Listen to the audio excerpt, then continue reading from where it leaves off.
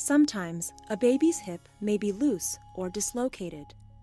This is called developmental dysplasia of the hip, or DDH.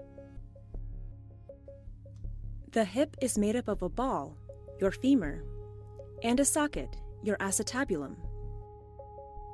They support your weight while in motion and standing still. At birth, the hip is mostly made up of flexible cartilage, which is slowly replaced by bone until adulthood.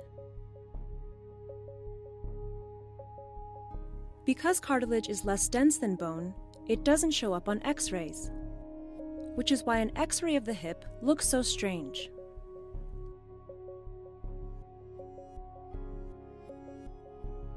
As they grow, the head of the femur and the socket put pressure on each other, forming a close-fitting joint.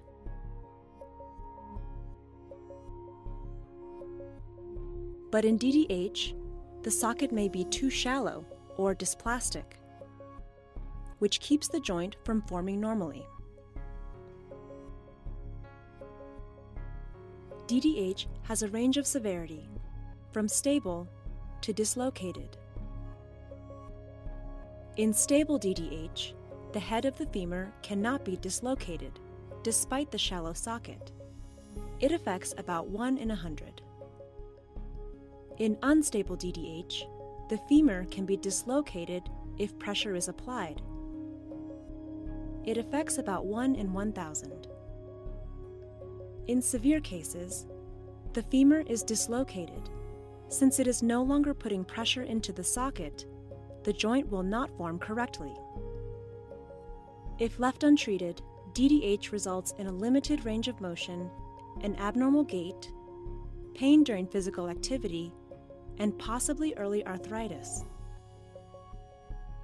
We're not sure what causes DDH, and since it is not painful at birth, it is hard to diagnose.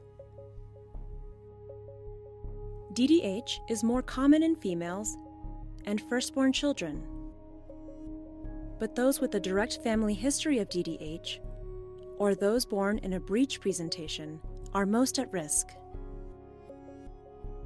In newborns, your pediatrician may recommend further evaluation for these factors, or for a hip that clicks or pops.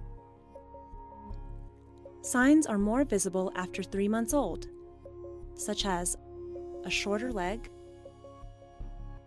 or uneven skin folds.